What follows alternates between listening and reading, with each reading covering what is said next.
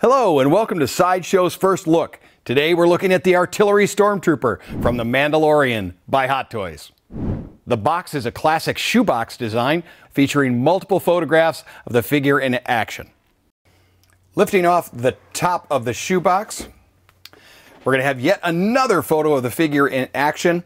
We lift this off to reveal the tray and figure inside. Connected to the cover of the main tray is going to be this smaller accessory tray that's going to have your swap out hands and your mortars. In the main tray is going to be your Artillery Stormtrooper, the display base, the mortar, and his backpack, along with some extra wrist pegs. Let's get all of these pieces out of the tray.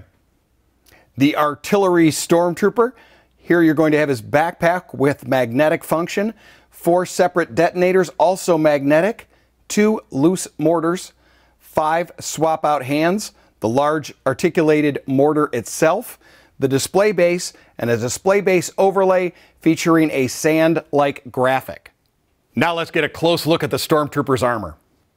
The Artillery Stormtrooper is the classic TK design, but with these accents of this bright kind of mustard yellow, seeing it right up there on the face, down along striping the chest, some of the areas down onto the arms, as well as here along the ankle, knee, and right there on the thigh. Now the helmet itself has been given a little bit of wear and weathering, hints of dirt right up here.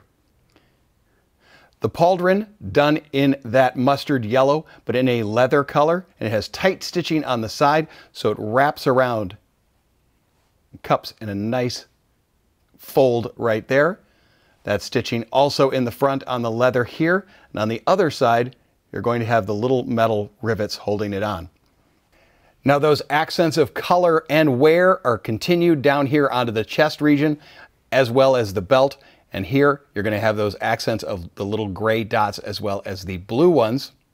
Spinning around to the back, we're going to have the 011 that we're used to. Back here there's going to be a magnet for the backpack to attach, as well as one down here on the belt that you will magnetically attach the detonator.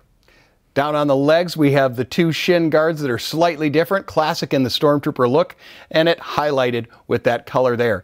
Down around the base of the armor, you're going to see a lot of wear and tear, a lot of the dirt and scrapes, as well as noticing the color variant between that bright and glossy armor and then kind of the matte color of the white leather shoe. It's time to see how the articulation works on this TK Stormtrooper.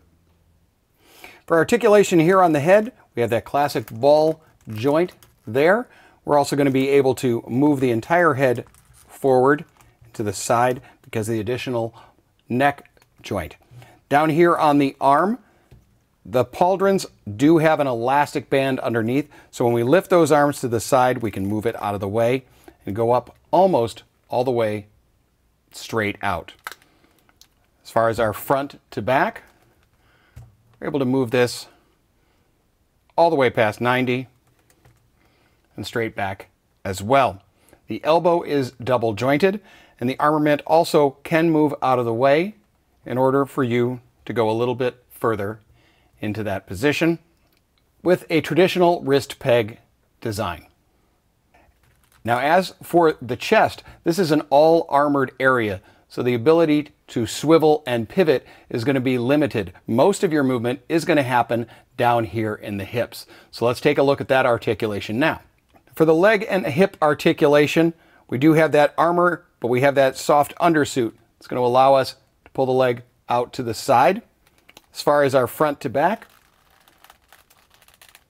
keeping in mind we do have that armament, but we can go almost straight out. These are going to be able to move out of the way for you.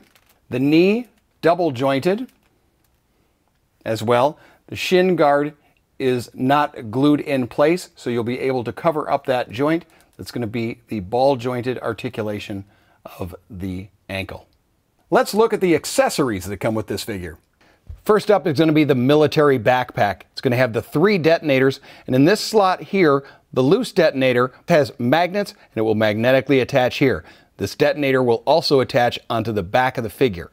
Let's take a look at the detail and work in here.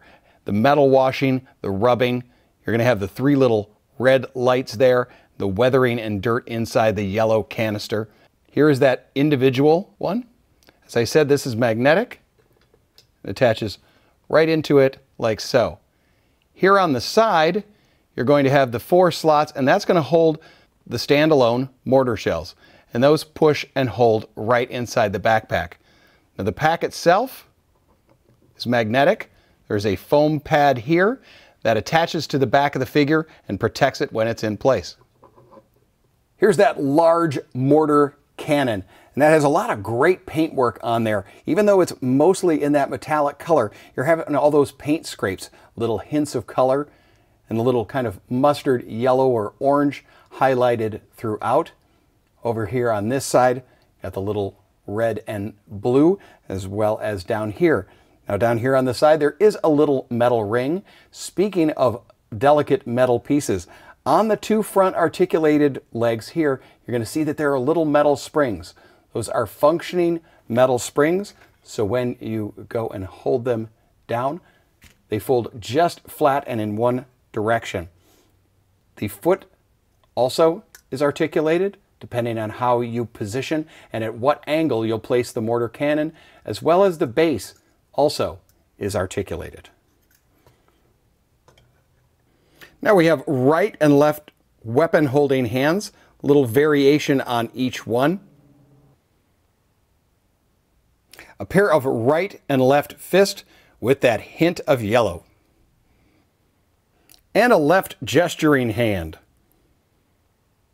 Our traditional Star Wars display base with that nameplate, as well as over here, you're going to have an overlay for the stand that has a sand type graphic printed on it. This has been Sideshow's First Look at the Artillery Stormtrooper from the Mandalorian by Hot Toys. For more information about this figure, follow the link below.